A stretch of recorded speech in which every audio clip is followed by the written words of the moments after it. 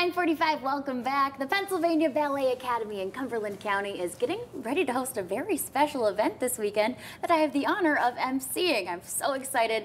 Joining us, we've got two wonderful guys here. We've got Emmett and we also have Reed. Emmett, can you tell me first of all, what's happening and what are we doing in the next couple of days here on Friday? Yes, so on Friday we're going to have our first Thanks for Giving Benefit Gala at the West Shore Country Club in Camp Hill.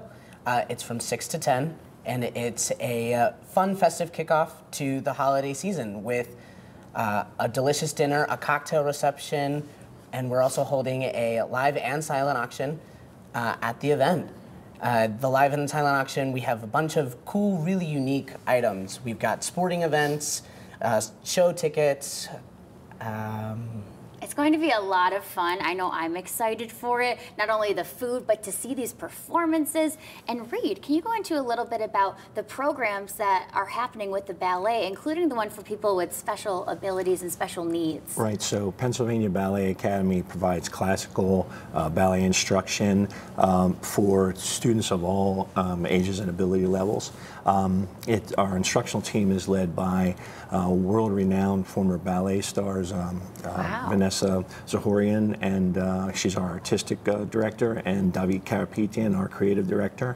They were longtime San Francisco ballet principals, and they provide that instruction from our state-of-the-art facility in Camp Hill, PA. It's if you have anybody at home, if you have a student who you think might be interested in ballet, I encourage you to call the Academy, talk to Ashley, our administrative coordinator, and schedule a tour. It's really a one-of-a-kind facility. But as a 501c3 corporation, we're a nonprofit, so we derive our funding from the generosity of our corporate sponsors and donors, our families, and from our tuition.